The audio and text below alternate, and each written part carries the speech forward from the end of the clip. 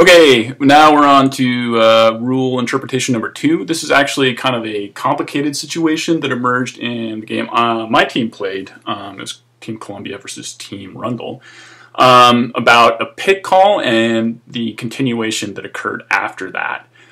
So I'm going to run you again through the sequence of events and then talk you through it afterwards and try to figure out what's going on. It's kind of an interesting situation because there was a long discussion that occurred after it, and it turned out when I finally got back to read the rules at home later that night that Alex Ramadan was the only guy who actually knew the rule correctly. So there were multiple people on both sides arguing incorrect points of view on both sides of the play.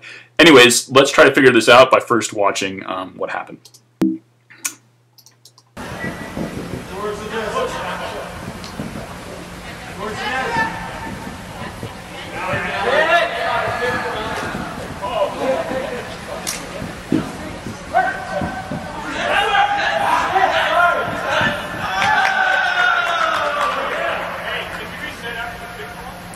Okay, so here I am being unhappy that John Ma scored on me from that nice hammer from Mr. Mark McInnes.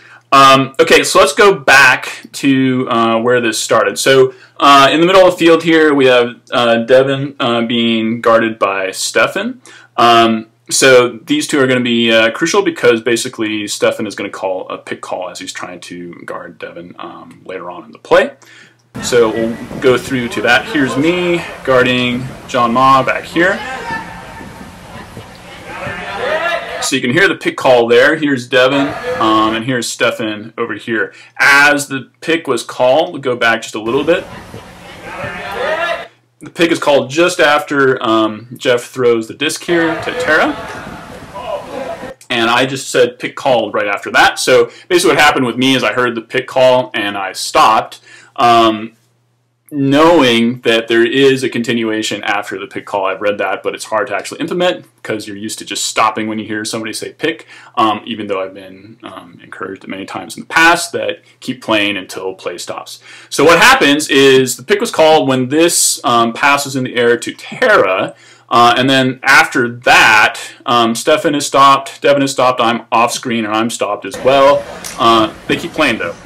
She throws to Mark, and then Mark throws to John, who, not that John wouldn't have gotten open against me anyways. I had, sacrificed multiple deep throws in this game, but he still got open after I had stopped, and I was trying to play catch up with him. That is one reason why I was a little cheesed off here. I'm not going to play you the rest of the minute-long conversation that happened after this. I think instead we'll just go straight to the rules that come into play here. So the first rule here is the pick rule itself. So this is 16I.1. A pick occurs whenever an offensive player moves in a manner that causes a defensive player guarding an offensive player to be obstructed by another player. Obstruction may result from contact with or the need to avoid the obstructing player. And there's a third part to this. If play stops according to 16C, and we'll get to that in a second, players reposition according to 16C4. In addition, the obstructed player is then allowed to move to recover the relative position lost because of the pick.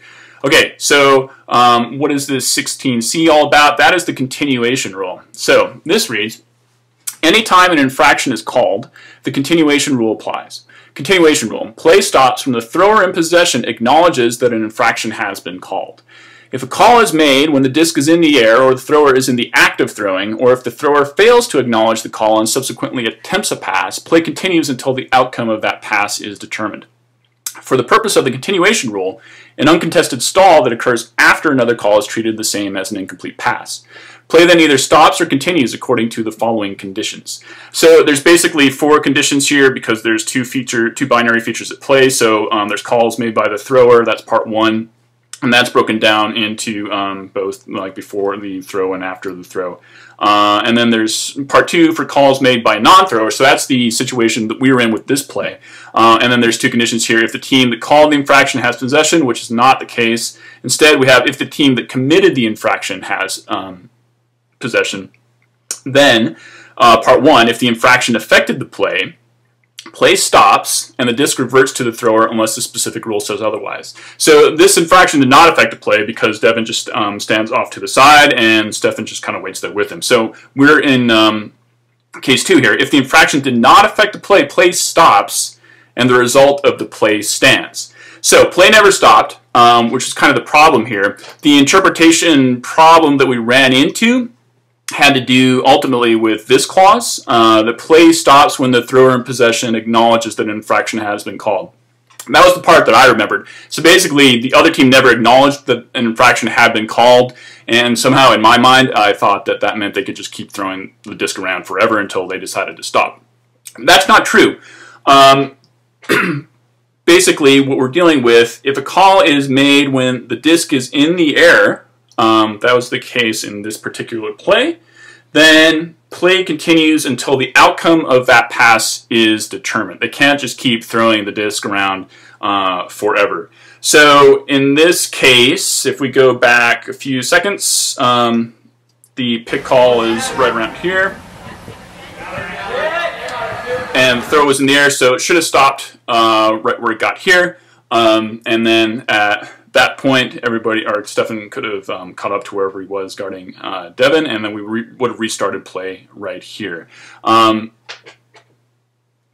It's possible Tara probably just didn't hear Stefan's pick call, or Mark after that. There were multiple people didn't hear it, so Stefan could just yell it louder. But the main point is, even after all this sequence of events where they throw it to Mark, and then Mark throws the score, that all gets undone. It doesn't matter that it didn't affect the play at all.